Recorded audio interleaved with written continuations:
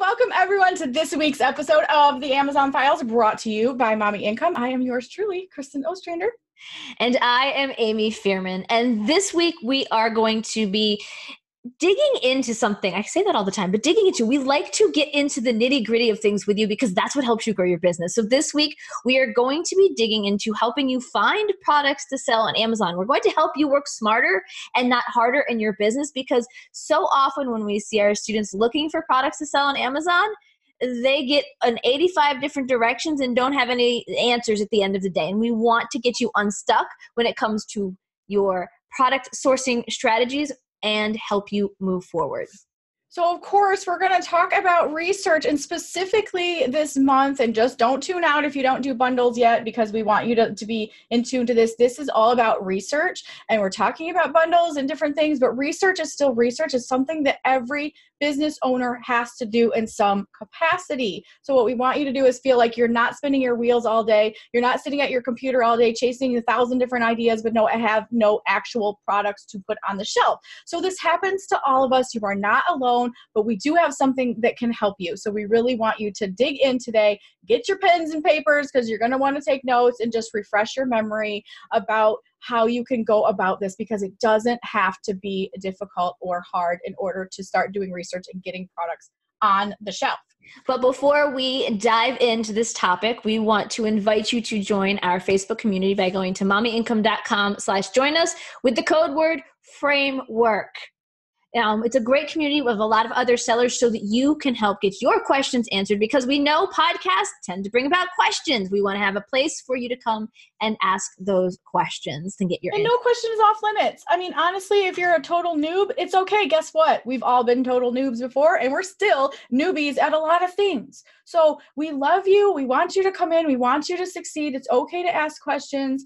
And just don't bring in your Ray-Ban spam. The reason why we ask you for your email and for a code word is because we want to make sure that you actually care and that you're not joining 5,000 other Facebook groups. And that you're not a robot.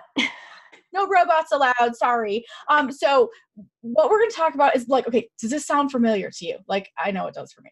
Spend all day researching and I come up with nothing, or I have 1,000 ideas, but no products. Or I know I need to start bundle research, but I have no idea where to start and what to do first. Or this is my favorite. I bounce all over from tab to tab. I'm the queen of tabs. You should see my desktop right now. But anyway, I bounce all over from tab to tab to tab, but only end up with dead ends. Those are the places we don't want you to be. We want to help escort you from there to someplace better. You're not alone. We all feel your pain. We're all been there and done that, and it's something that it's like you're spinning your wheels, and we want to rein you back in so that you can understand how to do research faster and more efficiently with real bundles at the end of the game. Because guess what? Yeah, we got a workshop right around the corner. Yeah, it's sold out. Sorry, you can't come. But we might have some later on in the year. We don't know yet. We just haven't got there yet. We're not committed. But what we will tell you is in these workshops, our groups of people that come to our workshops are making bundles, successful, profitable bundles based on the research that they do within less than half a day. So literally the afternoon of our workshops is spent in groups creating bundles from start to finish using the framework. So it actually is possible. These are not researched ahead of time. People are sitting down to the table for the very first time, looking at a catalog and with a group of people making a bundle together. So if they can do it in a half a day, so can you. So we're trying to give you a little bit of a place to start so that you can stop spinning your wheels and actually end with results. Now, if that sounds like something you're interested in, we're sold out now, but you can head over to mommyincome.com workshop to learn more and to get on the waiting list for when we open up new seats if we do them this year. Yeah, waiting lists. Usually those people get first crack at what we release before we do it to the public. So if you really want to come to a workshop, whenever and however we decide to host the next ones, we don't know yet. But if we do, the wait list gets to hear about it first. So if you're wanting to do that, make sure you go to mommyincome.com/workshop, join a workshop. But today we're going to focus on something. You need to ask yourself some of these questions. Number one, when you sit down to do research, you've got to have a rhyme and a reason. We don't just sit down and start staring at the screen and spinning our wheels going, what do I do next? I don't really know. You've got to have a plan. You do have to have a plan. The first question is, do I have a niche to focus on? So often we see people sit down and automatically go to Amazon to see what sells best on Amazon. That's not the direction we encourage you to go. We actually encourage you to go nowhere near Amazon to start. The reason being is you are only limiting yourself to a very small window of what's available for sale and what actually sells well on Amazon. And we want to open you up to seeing more things, but you want to come in and have a plan, understanding what niche you're going to focus on. I'm a rock climber, right? That's crazy to me still. I'm a rock climber. I climb every week. I know a whole heck of a lot about rock climbing and rock climbing gear. I'm not going to go and start something on fishing. Exactly. Because I can't fish to save my life. So many people get this shiny object syndrome and they start changing trends and things like that. Look, we've said this a million times. We're going to say it again. Amy can totally do rock climbing and look at the niche and look at the products and market that to people because she knows the pain points of the people who would buy those. Me, I have no clue. No clue. It's not that I'm not capable. It's just never been in my wheelhouse. I climbed the rock a couple times at the gym that they have, and it goes up to about 30 feet, and that's about all I'm going to do, and I'm already shaking in my boots. So no thanks, not for me. But you want to talk martial arts, you want to talk black belts, you want to talk about working out for I have a black belt in Taekwondo, mixed martial arts, in case nobody knew that. But I do know a thing or two about that. So I would never start with rock climbing, like that's what she knows. So stop chasing trends. Stop chasing shiny objects and stop making the excuse that everything is saturated and there's not room for you. That is a bunch of BS. And there's plenty of room and plenty of niches out there. Not everything is saturated. Not everything is, the doors aren't closed and the sky's not falling. Not everything is toys, toys, toys, toys, toys. This is one we always go back to because everybody thinks, well, I'll just sell toys because everybody needs toys. Toys always sell. Not really. There's people out there that don't have any kids and their kids don't have any kids. They don't have grandkids or they're young or they're millennials. I mean, they don't care about toys. They're buying, subscription boxes and things like that. Like, who knows?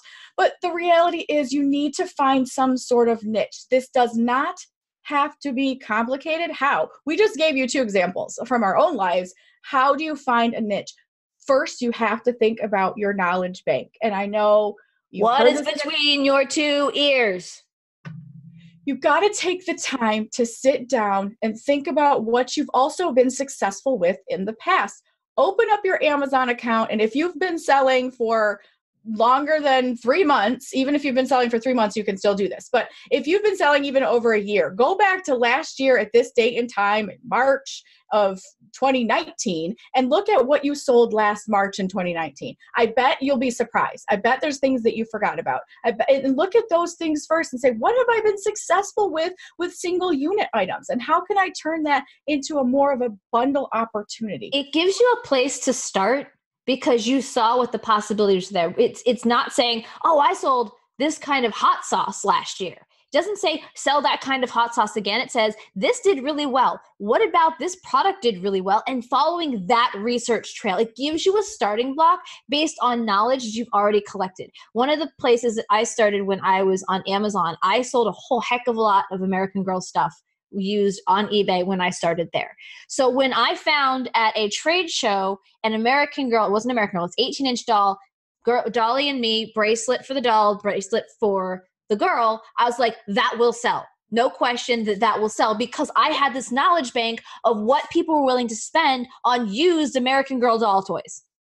Exactly. And, if you know that, you happen to have someone in the age group between 6 and 10 years old where they love this stuff. I mean, the matching outfits for these dolls and people, even if they're not made by American Girl, is still like a hit. Like, you know what I mean? So using your knowledge bank, you have a knowledge bank. If you look at me and say, I've never done retail, I don't have a knowledge bank, I have no idea where to start, I'm just going to go look up best-selling categories on Amazon. BS.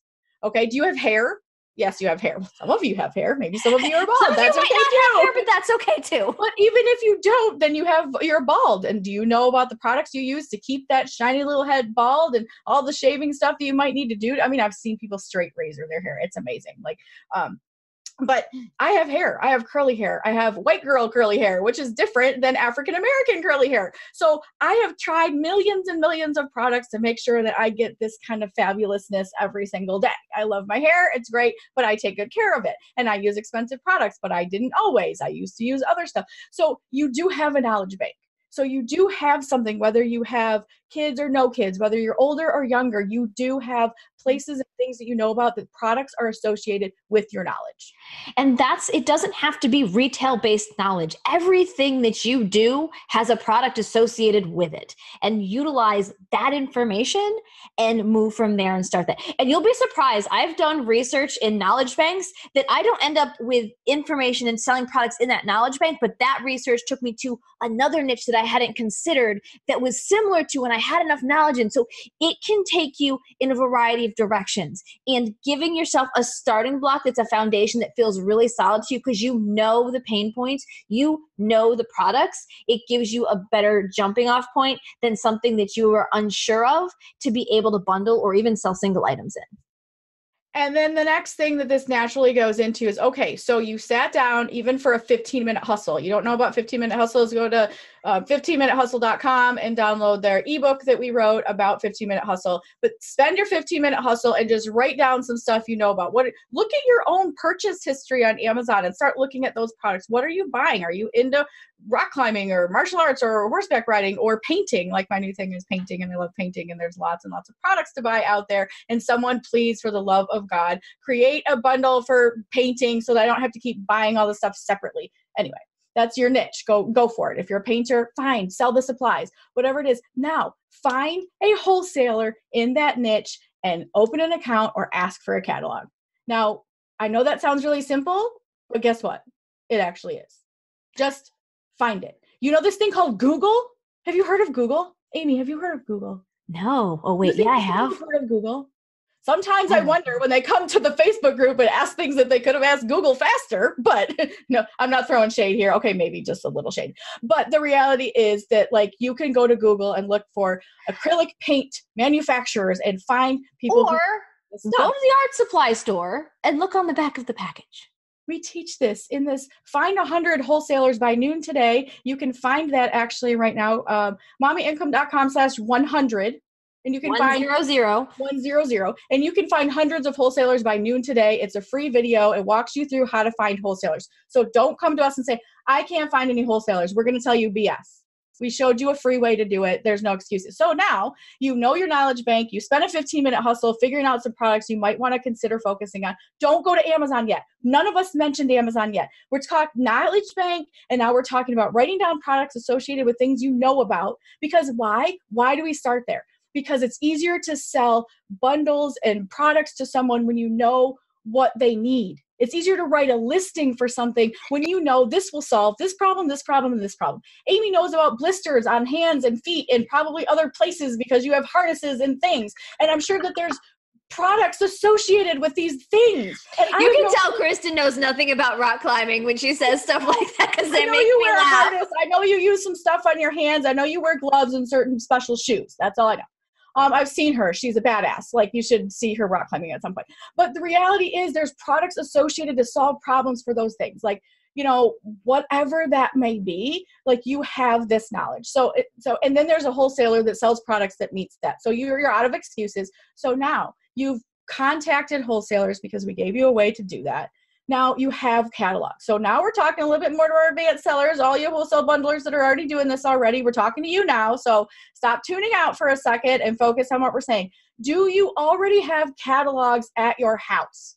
If the answer is yes, or on your computer or digitally, if the answer is yes, stop gathering more catalogs. Please, for all things, stop gathering more catalogs. We see this time and time again. I have this stack full of catalogs. Is that stack full of catalogs helping you find products, or is it actually hindering you because you have a stack full of catalogs and that whole idea is so overwhelming you don't know where to start?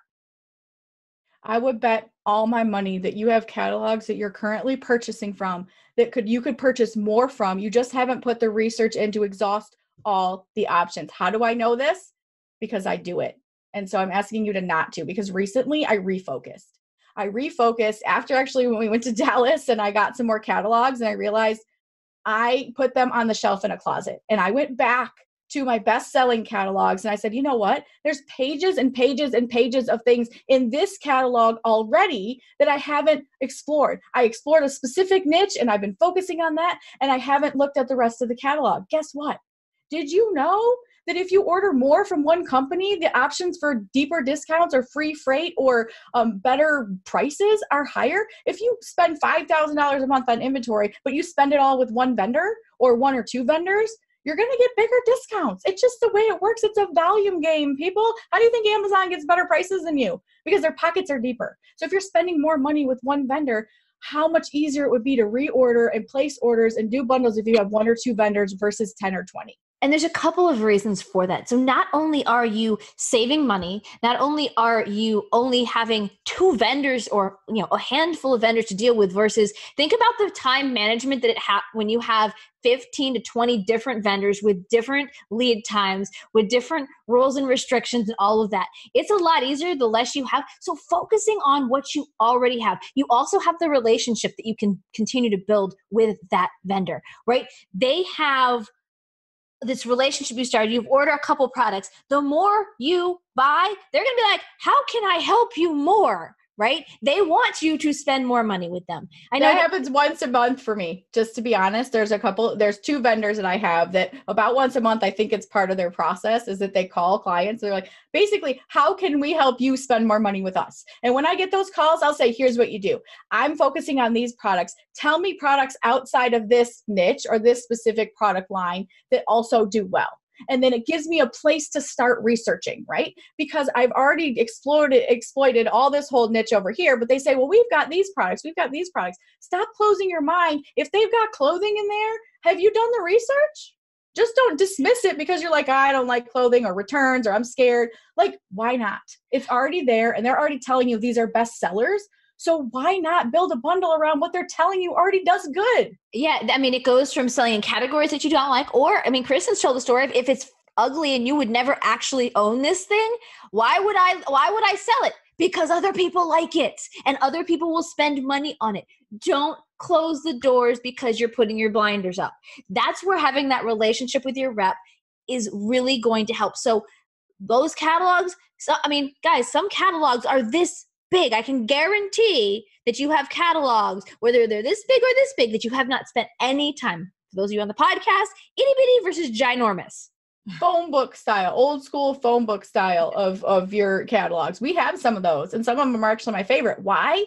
Because your lazy competition is sitting on that phone book like Amy is in her car. No, I'm just kidding. Whatever. She had to sit on something. Was it a phone book or a piece of foam or something when you drove your first car? Okay. Just bringing that story back up because it's so funny. Like Amy is all So the funniest part for those of you who have never met us in person, I am 4'11" and Kristen is 5'1". So the fact that she can make fun of me for being a short person sitting on a cushion makes me laugh. It does, because literally I'm only 2 inches taller, so that really doesn't matter. But it's funny that she had to tell the story because I can picture little old Amy trying to drive a car and she had to sit on a phone book because she couldn't see over the steering wheel. That's how I feel my husband's truck, just saying.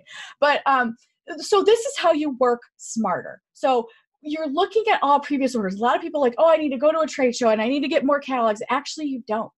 Like you could probably survive with 2 or 3. Now, yes, I hear all the people that are experienced bundlers like, Kristen, Amy, in your course, you tell us to choose multiple products from multiple vendors. Yes, we didn't say 5 or 6 different vendors. Why? Because the likelihood of things getting discontinued is higher the more products and the more vendors you work with. So if you can exhaust one entire vendor and literally if you have to sell 90% of their catalog, it makes it faster and easier. That's sending 1 PO, people, not 5. Not worried about who's shipping what when. Sorry, I'm like hitting my microphone here. Not who's worried about shipping what when and what's coming in what. It's all one vendor. How easy would that be? Now, mix it with one other vendor or your custom made product that we also teach in the course. But mix that with, have you exhausted? Look at the catalog and start with the new section and start with step 3 of the framework. You've already picked a niche, you've picked a catalog, you picked a page. Now start with picking a page and going to step 4 of the framework. Just do the process even if you don't care about it because you already have access. You've already been ordering from them. You know what their process is. You don't have to reinvent the wheel, and there's not a lot of unknowns anymore. Just do it. And just do it. We give you the framework and the process to be able to go through and do that research. It's in a catalog. You also, because it's already an existing rep, you have the ability to say, I'm looking into this. This is what the research is telling you. What can you tell me? I was at a trade show floor once and I was looking at this product.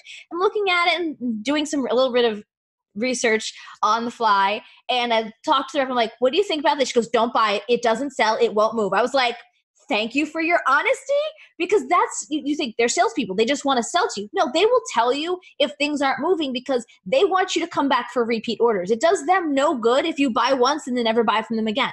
They want to build that relationship so you're buying more and more and more consistently from them. And what you don't realize is a lot of sales reps in these companies, they work on, they might have a regular salary, but they get bonuses and commissions for higher sales.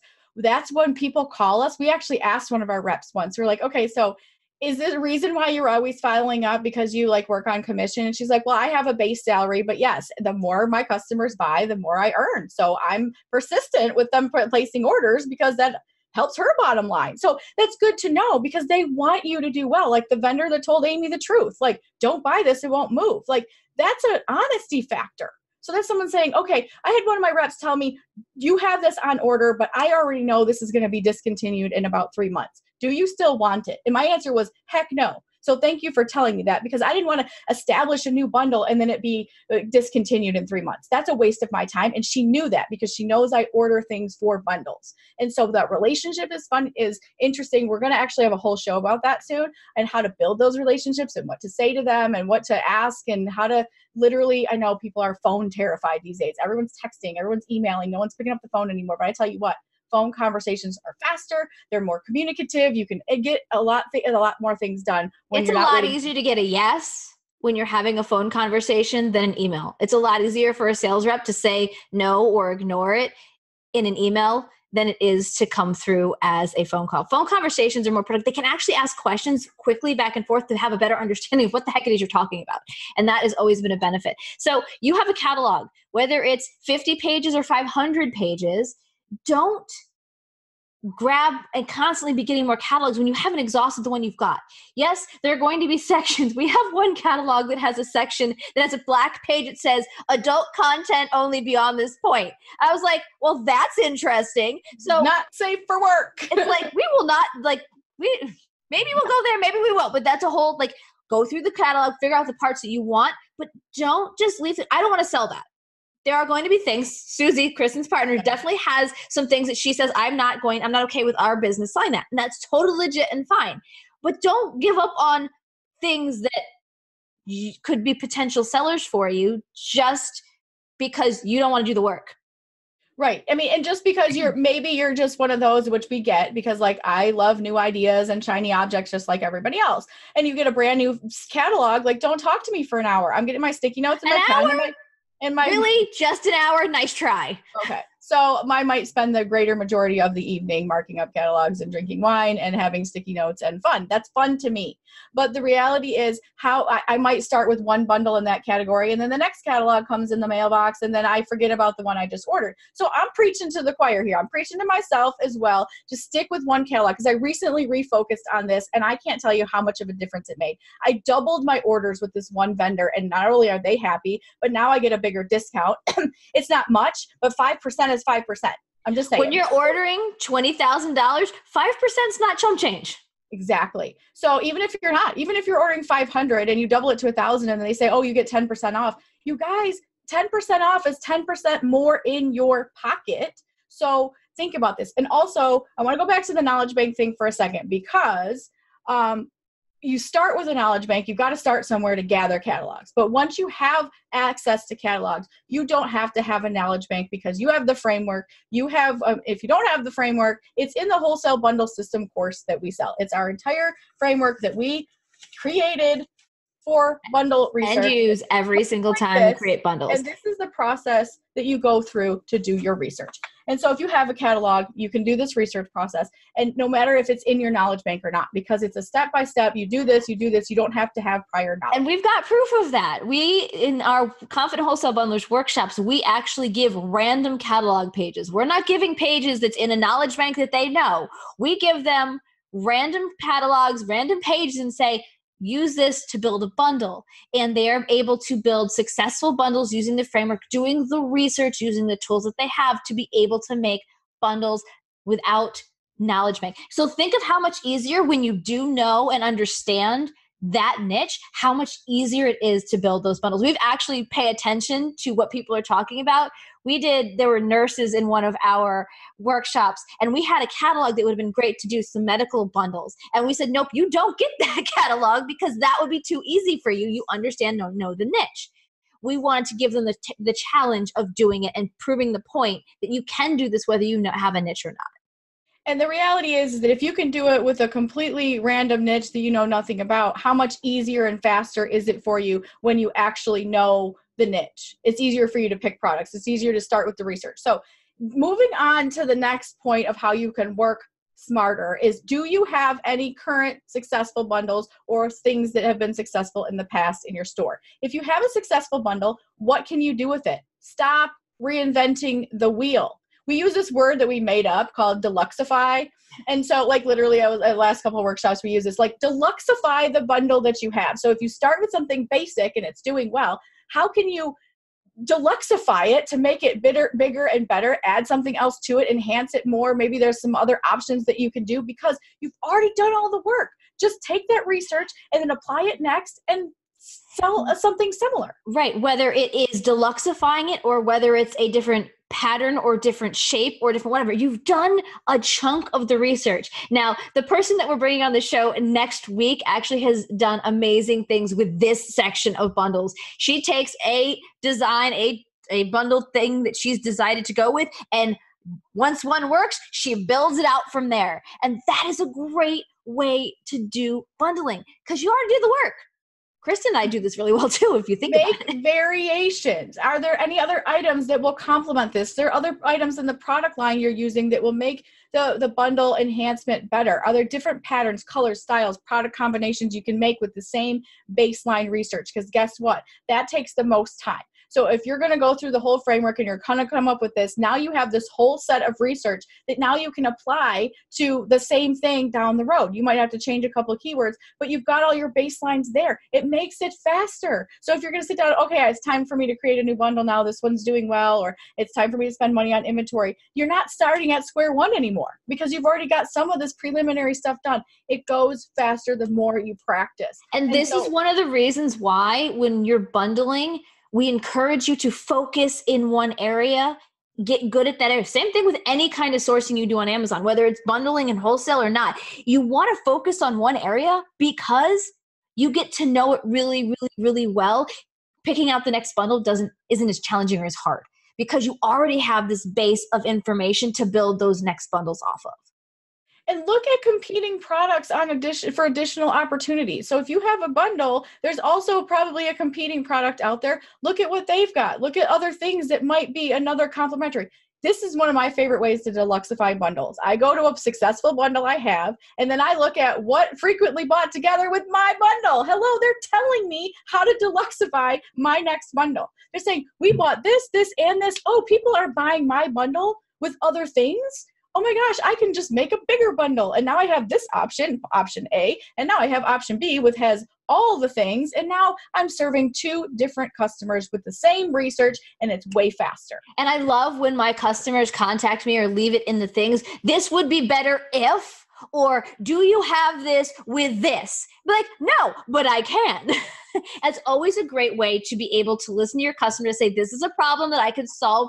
If they're asking for it, they're not the only person with that problem. Now, we're going to come into the last piece of this. Last question we're going to ask you, and this is one place we see people get stuck when it comes to the research process, which is, are you overthinking it? When you're putting this together, are you trusting the facts or are you trusting the feelings?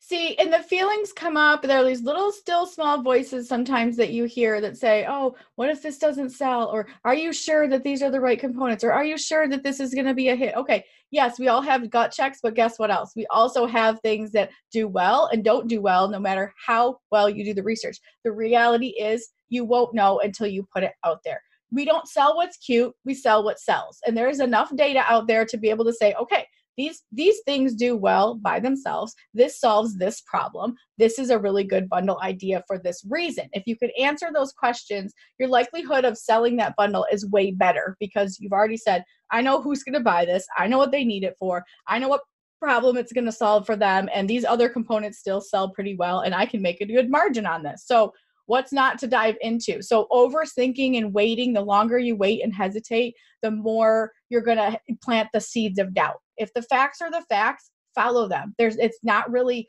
don't overcomplicate it. And that's something that it getting stuck in our heads, being able to take that step back. Sometimes if you find your wheels are spinning and the negative talk is getting in there, take a step away. There have been research things where I get stuck and hit a wall. I will get up and walk away from my computer for a time, because sometimes you just need to take that break when your brain gets in that overthinking cycle. And there's good data to back it up. So how do you work smarter? You trust the data. You do the process, you walk through the steps, and you make sure that your bundle makes sense and solves a problem. Just because it's frequently bought together or that it's matchy does not mean it's a great bundle. You have to think about the person. This is the mindset shift that we teach people when they're coming from like retail arbitrage, widget type selling, or running, wholesale spreadsheets through, tactical arbitrage or whatever it is that you're doing out there to just trying to find wholesale items. You don't care about the customer right there. You care about your bottom line. You're looking for, is this going to make profit or isn't it? When you make the bundle shift, you really have to think about who's buying this item and what do they need it for and how they're going to use it. Because if you can do that, that's a golden nugget that no software can ever tell you. It's something you figured out and you brought a solution to somebody, and people buy solutions. They don't buy products. It's important to always have the buyer in mind, that customer in mind when you're selecting the components, when you're putting the bundle together, when you're doing that research. Because if you don't have them in mind and you're just looking at all the other pieces of information, you're forgetting the most important point. If your bundle doesn't solve a problem, then nobody's going to buy it because it's not solving a problem. And you want to make sure that the problem that you're solving is the one that people actually need you to solve. There's that piece of it too. So you have to be able to think about all these things and think about the customer and what they really want, and then working smarter. So what do we need to work smarter? We need to find a niche. In order to find a niche, you have to think about your knowledge bank and think about a place that you need to start. We gave you some resources as far as finding wholesalers and at least getting started with the process. mommyincome.com/100. That's the number 100. That's going to get you that free video that tells you how to find wholesalers by noon today. Like literally, you can do that. And then we talked to you about using the tools you already have, using the catalogs you already have. Stop shiny object syndrome. Stop collecting catalogs and focus on what you've got. It's also, go looking at what you already have that's successful and building from there. And lastly, it's conquering the overthinking monster that likes to take over your brain and being able to take those small steps forward to help you build the confidence in what it is you're doing. So if you want to learn more about all these things, you want to come to our Facebook group. Again, we've invited you before. We're inviting you again. You need a code word, mommyincome.com/join us with a code word framework, and come and ask some questions there and put your, even come and confess, hashtag confessions and say, look, I'm an overthinker. What advice do you have for me? I'm stuck in research mode and I really need to just execute. And it's okay to confess your fears and just say, okay, I'm having this, because other people feel the same. And there's some people that have some advice for you. So making sure that you're connecting with people. You're not alone behind your computer doing this by yourself. Now, make sure that you click the like button, subscribe, get notifications, depending on if you're on podcast or YouTube. We want you to make sure you're here next week, because we'll be interviewing a bundle seller who's been doing amazing things. I mentioned her earlier in this episode. We're going to talk about her success story going from, she was at our first ever workshop and she's done amazing things with bundles over the past 3 years. We want to share her story and some of the struggles that she had with research along the way. So make sure you come back same time, same place next week on the Amazon Files. See you next time.